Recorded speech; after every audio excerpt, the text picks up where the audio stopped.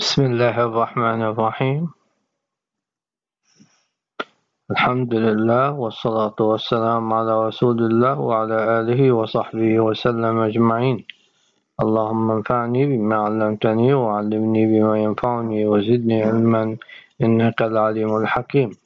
My topic today is about fetal lobulation. It is a normal variant in diagnostic imaging, include ultrasound, CT, and MRI.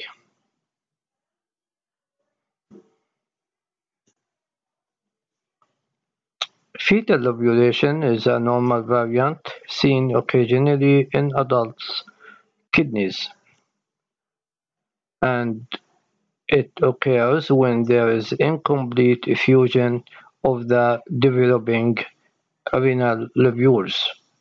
It is seen, as we said, on ultrasound, CT, and MRI as a smooth indentation on the renal outline in between renal biorhythms, and it is enhancing like normal cortex and medulla. As we see here in this adult patient, there is indentation between the renal biorhythms or renal lobules as indentation of hyperechogenic echogenicity, and this is fetal lobulation, and as we said, it is seen occasionally in adult patient. Here it is a child with fetal lobulation, and these are the renal biorhythms, and the indentation between the renal biorhythms is due to incomplete development.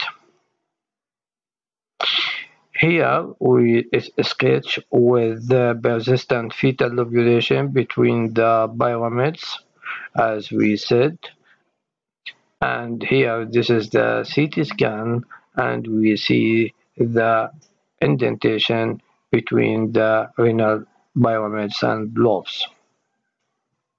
Here is another patient with the renal fetal lobulation, as we see here, and there, and there, and there. The differential diagnosis of this fetal lobulation is scarring and junctional zone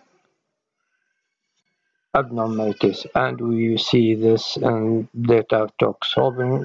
As we see also in this image, there is suspicious mass on the left adrenal gland, and it is hypo-intense. We need further evaluation of this mass lesion.